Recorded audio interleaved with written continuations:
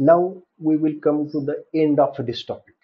In this lecture, we will discuss about the last growth hormone, that is the abscisic acid. Up till now, we have completed four different types of growth hormones. The first one is the auxin, the second one is the gibberellin, the third one is the cytokinin, and the fourth one, which we have seen in the last lecture, that is the ethylene. So in this lecture, we will come to the last growth hormone, that is known as the abscisic acid. Similar to ethylene, this abscisic acid is also growth inhibitor. जे आपण मागच्या तासामध्ये बघितलं, ethylene हा जो growth hormone आहे, तशाच पद्धतीनं अब्सेसिक ऍसिड हा सुद्धा ग्रोथ हॉर्मोन जो आहे, याला ग्रोथ इन्हिबिटर म्हणतात. ज्या पद्धतीचा इथिलीनचा रोल आहे, समवॉट सिमिलर रोल जो आहे तो इथिलीनचा आहे.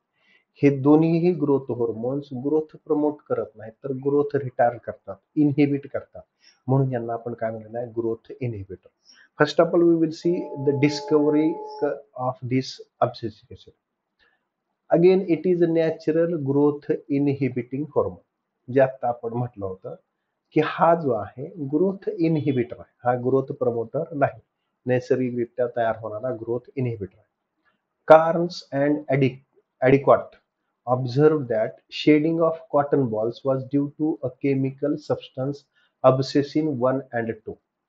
कार्न्स अँड ॲडिकॉट हे शास्त्रज्ञ आहे जे आहेत, ह्यांना कापूस जे आहे, कापसाचे ज्याला आपण मराठीत बोंड म्हणतो, ज्याला बॉल्स म्हटलं जातं, कापूस तयार झाल्यानंतर जो काही बॉल तयार होतो, ते शेडिंग म्हणजे गळण्याची जी प्रकार आहे, हा कशामुळे होतोय, तर त्या ठिकाणी एक विशिष्ट प्रकारचा केमिकल कंपाऊंड तयार केला गेलेला आहे. तो जो केमिकल कंपाऊंड आहे त्याला त्यांनी अब्सिसिन फर्स्ट अँड सेकंड म्हटलं, की याच्यामुळं त्या कापसाच्या बोंड जो आहे किंवा कापसाचा जो बॉल आहे, तो जो आहे त्याचं गळती जी आहे ते झालेली आपल्याला त्या ठिकाणी दिसून येते. Another scientist Waring isolated a substance from buds of acer that can induce bud dormancy and named it as a dormin. आता दुसरा सायंटिस्ट वेरिंग हा जो आहे, यानं काय केलं, एसरच्या प्लांटमध्ये जे बर्ड्स आहेत, त्या बर्ड्स मध्ये जे आपण बर्ड डॉर्मन्सी जी आहे ती इंड्यूस झालेली आहे, त्याच्यासाठीचा जो केमिकल कंपाऊंड आहे त्याला त्यानं नाव दिलं डॉर्मन. These two identical substances were given the common name abscisic acid. हे एका शास्त्रज्ञाने ज्याला डॉर्मिन म्हणलं, दुसऱ्या शास्त्रज्ञाने ज्याला अब्सिसिन 1 and 2 म्हटलं, हे थोड्याफार प्रमाणात सारखेच केमिकल कंपाऊंड. ह्या दोन केमिकल कंपाऊंडला एकत्रित नंतरनं अब्सिसिक ऍसिड असं म्हटलेलं आहे. It is synthesized in leaves, fruits, roots, seeds etcetera. आता इथं आपण जर बघितलं तर याचा रोल जो आहे तो पहिल्या शास्त्रज्ञांनी ज्यावेळेस बघितला त्यावेळेस त्यांच्या असं लक्षात आलं की त्या ठिकाणी कॉटनचे बॉल जे आहेत ते शेडिंग होतं, म्हणजे गळती होते. आणि दुसऱ्या शास्त्रज्ञाने जे बघितलं की बड डॉर्मन्सी इंड्यूस करणारा, इन्क्रीज करणारा केमिकल कंपाऊंड आहे. हे दोन्ही केमिकल कंपाऊंडला एकत्रित काय म्हटलं आपण, अब्सिसिक ऍसिड असं म्हटलं. याचाच अर्थ असा आहे की हे सुद्धा बाकीच्या ग्रोथ हॉर्मोन सारखं सगळ्या प्लांट ऑर्गन मध्ये दिसून येणार. मग ते रूट असू द्या, स्टेम असू द्या, लीफ असू द्या, फ्लावर्स असू द्या, सीड्स असू द्या, फ्रुट्स असू द्या, every part of the plant will produce this kind of growth hormone. Chemically it is 15 carbon sesquiterpenoid and is synthesized from mevalonic acid. थोडंसं आपल्याला एक माहिती असावं म्हणून थोडासा आहे की हा केमिकल कंपाऊंड आहे, 15 कार्बन कंपाऊंड आहे आणि मेव्हॅलोनिक ऍसिड जो आहे याच्यापासून तो तयार केलेला आहे. हे फक्त जनरल नॉलेजसाठी आपल्या तुमच्या लक्षात असावं. After studying the historical account we will come to the physiological effects and the application of these growth hormone. The first application, it promotes abscission of leaves and induces dormancy in many plants. पहिल्यांदाच research किंवा discovery जी आहे ते discovery मध्ये आपल्या असं लक्षात आलेलं आहे की हा काय करतोय, अब्सेशन लेअर तयार करतोय आणि दुसरी गोष्ट बड डॉर्मन्सी जी आहे ते इंड्यूस करतो. त्याच पद्धतीने याचं पहिलं जे ऍप्लिकेशन आहे, it promotes अब्सेशन of leaves and इंड्युसेस डॉर्मन्सी in many plants. Obsession of leaves induce करण्यासाठी तो मदत करतो. त्याचबरोबर इंड्यूस डॉर्मन्सी इन मेनी प्लांट्स. डॉर्मन्सी कशामध्ये असेल? बर्ड्स मध्ये असेल, सीड्स मध्ये असेल, एव्हरी पार्ट. त्याच्यामध्ये डॉर्मन्सी वाढवण्यासाठी सुद्धा हा मदत करतो. It control the डॉर्मन्सी in birds and seeds by inhibiting growth processes. आता हा काय करतोय? कोणत्याही पार्टमध्ये मी मगाशी म्हटलं, ज्या ज्या ठिकाणी वाढ होणार आहे, मग वाढ कुठं होते? शक्यतो बर्ड्स मध्ये होते, बरोबर आहे. झाडाच्या याच्यामध्ये जी काही वाढ होते, मग ते अपायकल बड असेल किंवा लॅटरल बड असेल, ऍक्झिलरी बड्स असतील, ह्याच्या वाढ होऊन त्या झाडाच्या फांद्या फुटतील किंवा जे काही पार्ट होणार तयार होणार ते होतील. मग हा काय करतोय? त्या ठिकाणी ते बर्ड्स जे आहेत ते बर्डची डॉर्मन्सीच वाढवते. डॉर्मन्सी वाढवते म्हणजे काय होते? बर्डची जी ग्रोथ आहे थोड्या काळासाठी थांबते. मग बर्डची ग्रोथ थोड्याशा काळासाठी थांबली म्हणजेच काय झालं? त्या झाडाची वाढ सुद्धा थोड्या काळासाठी थांबते. त्याचबरोबर the seeds by inhibiting growth processes. Seeds मध्ये पण काय करते? ते ग्रोथ थांबवते, म्हणजे डॉर्मन्सी वाढवते. हे कशामुळं? By inhibiting growth processes. वाढ होणारी, ग्रोथ होणारी जी प्रोसेस आहे तीच थांबवते. ग्रोथ होते म्हणजे काय होते? सेल डिव्हिजन होते. म्हणजेच हा काय करतोय? It reduces the activity of the sale division. लक्षात येते का? पहा, जे अब्सेसिक ऍसिड असेल किंवा सायटोकायनिन जे आहे, सायटोकायनिनचा रोल जो बघितला होता, इट इंड्युसेस सेल डिव्हिजन म्हणलं होतं. त्याचा कॉन्ट्रास्ट रोल याचा आहे, लक्षात घ्या. हा काय करतोय? सेल डिव्हिजन थांबवतो. आणि सेल डिव्हिजन थांबवली म्हणजेच काय होणार आहे? त्या ठिकाणी ग्रोथ थांबणार आहे. आणि ग्रोथ थांबणार म्हणजेच काय होणार आहे? डॉर्मन्सी त्या ठिकाणी इंड्यूस होईल. It ऍक्सेलरेट्स the सेनेसन्स of leaves, flowers and fruits. जे आपण इथे लेनमध्ये बघितलं होतं त्याच पद्धतीचा हा रोल आहे. हा काय करणार आहे? सेनेसन्स म्हणजे फॉल ऑफ, एजिंग प्रोसेस जे आहे, मग ते पान असतील, फुलं असतील किंवा फळं असतील, याच्यामध्ये सेनेसन्सचा प्रकार जो आहे तो हा भरपूर प्रमाणात वाढतो. It inhibits and delays sale division, sale elongation and suppresses cambium activity by inhibiting mitosis in a vascular bundle. जे मी सुरुवातीला म्हटलं होतं तेच गोष्टी इथे लक्षात. सायटोकायनिन काय करते? इंड्युसेस sale division and sale enlargement. त्याला काय म्हटलं आपण? ग्रोथ प्रमोटर म्हटलं, बरोबर आहे. हा जो आहे, सॉरी, हा जो इथिलीन आहे, सॉरी, शेवटचा अब्सिसिक ऍसिड हा जो ग्रोथ हार्मोन आहे, हा ग्रोथ हार्मोनला आपण ग्रोथ इनहिबिटर का म्हटलं? तर हा काय करतोय? It inhibits or delays sale division and sale enlargement. हा काय करतोय? ग्रोथ हार्मोन्स जो आहे तो एक तर ती ग्रोथ ज्याच्यामुळे होणार आहे ती सेल डिव्हिजन इनहिबिट करेल किंवा डिले करेल किंवा सेल एनलॉंगेशन होणार नाही. त्याचबरोबर कॅम्बियमची ऍक्टिव्हिटी पण तो सप्रेस करतो. कॅम्बियमची ऍक्टिव्हिटी सप्रेस झाली म्हणजे काय होणार? झायलेम फ्लोएम त्या ठिकाणी तयार होणार. याचाच अर्थ काय होते? पहा, हा जो आहे हा ग्रोथ रिटार्डंट आहे, ग्रोथ कमी करणारा growth hormone.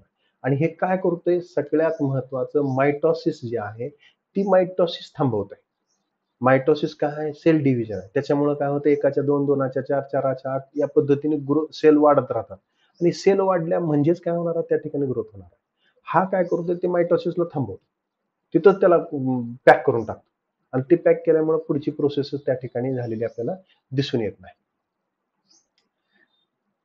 The abscisic acid could cause efflux of potassium ions from the guard cells and results in the closure of stomata.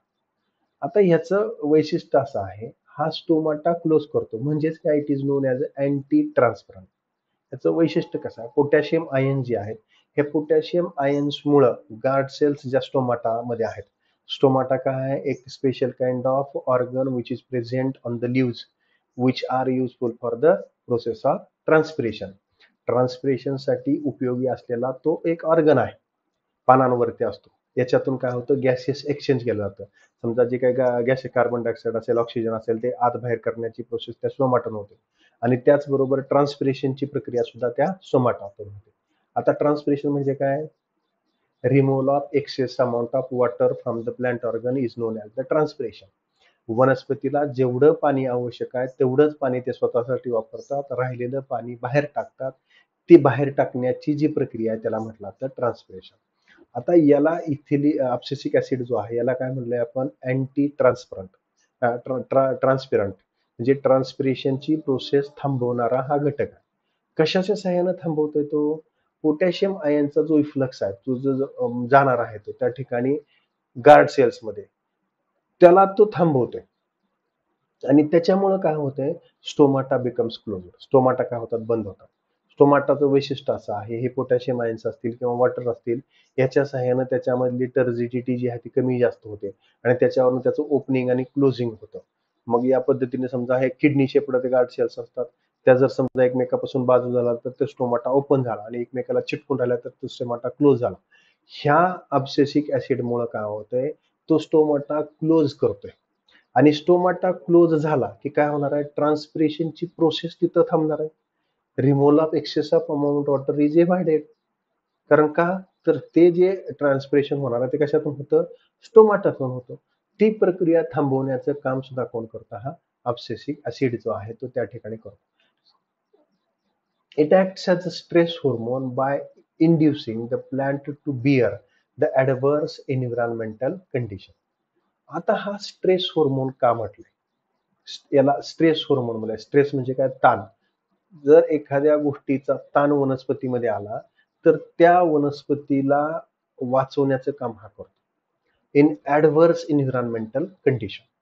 आता हे कसं पहा, पाचवा जो आपण रोल बघितला तो काय करतो, स्टोमाटा क्लोज करतो. स्टोमाटा क्लोज झाल्यामुळे काय होणार आहे, ट्रान्सपिरेशन होत नाही. ट्रान्सपिरेशन न झाल्यामुळे काय होणार आहे, त्या झाडातलं पाणी जे आहे ते बाहेर बाष्पीभवन, ज्याला आपण म्हणतो ट्रान्सपिरेशन जे आहे ते होत नाही. आता ही कंडिशन कधी येऊ शकते, एक प्रकारचा स्ट्रेस आला. कधी येतो स्ट्रेस, जर समजा अचानक तापमान वाढलं, बरोबर आहे, आणि जमिनीमधलं पाण्याचं प्रमाण कमी झालं. दिस is non as the adverse environmental condition. काय झाली कंडिशन तयार, त्या ठिकाणी त्या वनस्पतीला पाणी पण कमी मिळते आणि तापमान पण जास्त आहे. नॅचरल कंडिशन नुसार काय होणार आहे, त्या स्टोमाटामधून पाणी बाहेर टाकलं जातं. परंतु ह्या अब्सेसिक ऍसिडमुळे काय होतंय, स्टोमाटा क्लोज होतोय. हे ट्रान्सपिरेशन बाहेर होण्याचं काम काय होणार आहे, तिथं थांबणार आहे. आणि ते थांबल्यामुळे वनस्पती जी आहेत हे स्ट्रेस कंडिशन जे आहे ह्या स्ट्रेस कंडिशनला टॉलरेट करू शकतात. ही ऍडव्हर्स एन्व्हायरमेंटल कंडिशन जी आहे त्याच्यामध्ये त्या जगू शकतात. कारण पाणी समजा नाही जरी मिळालं तर जे ट्रान्सपिरेशन होणारं पाणी बाहेर न गेल्यामुळं त्या वनस्पतीच्या शरीरामध्ये पाणी शिल्लक राहतं आणि ही जी ऍडव्हर्स एन्व्हायरमेंटल कंडिशन आहे त्याच्यामधून ते टॉलरेट होऊ शकतात. आणि परत ज्यावेळेस पाणी मिळेल त्यावेळेस त्यांची नैसर्गिक प्रक्रिया त्या ठिकाणी चालू होते. म्हणून हा जो हार्मोन आहे या हार्मोनला काय म्हटलंय, स्ट्रेस हार्मोन म्हटलं. Then the next application of this growth hormone, it inhibits flowering in long day plants but stimulates flowering in short day plants. याचा उपयोग, what is meant by long day plant, what is meant by short day plant, we have discussed in the previous lectures. पहिल्या याच्यामध्ये आपण lectures मध्ये बघितलं होतं की जे ग्रोथ प्रमोटर्स आहेत ते ग्रोथ प्रमोटर सुद्धा या पद्धतीनं त्याचा रोल आहे.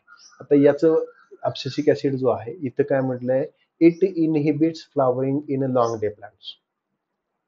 ज्या वनस्पतीला लॉंग डे मध्ये फुलं येतात त्या वनस्पतीमध्ये जर अब्सिसिक ऍसिड आर्टिफिशियली आपण स्प्रे केलं तर त्या वनस्पतीमध्ये लॉंग डे कंडिशनला सुद्धा फुलं येत नाहीत. It inhibits flowering in a long day plant and स्टिम्युलेट्स flowering in the short day plant. आता याचा वापर परत आपण इकॉनॉमिकल इम्पॉर्टन्स साठी करू शकतो. ज्या वेळेस मार्केटला व्हॅल्यू आहे त्यावेळेस आपल्याला मार्केटमध्ये जर फुलं आणायची असतील तर ह्या दोन्ही गोष्टीचा आपण उपयोग करू शकतो. लॉंग डे प्लांटला समजा फ्लॉवरिंगला मार्केटला व्हॅल्यू नसेल तर आपण जर हा अब्सिसिक ऍसिड जर स्प्रे केला तर त्या झाडाला फुलं येणार आहेत का, येणार नाहीत. आपण तो काळ काय करू शकतो, पोस्टपोन करू शकतो.